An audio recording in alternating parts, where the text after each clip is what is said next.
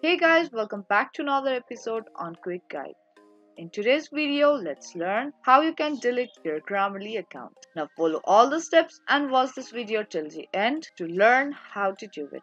Now before we start the video, make sure to subscribe and hit the notification bell so that you will be notified for any of our new uploads. Now let's move on to the video.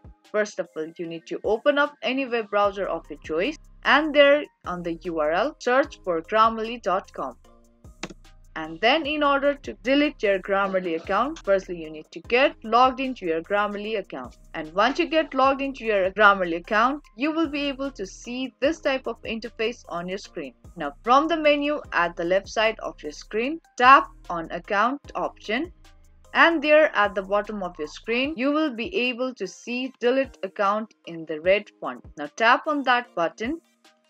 And there a pop-up box will be appear on your screen. Now here you will given two options. First is no, take me back to my saved documents, and the next one is to yes, continue with account deletion. Now tap on the second option, yes, continue with account deletion option.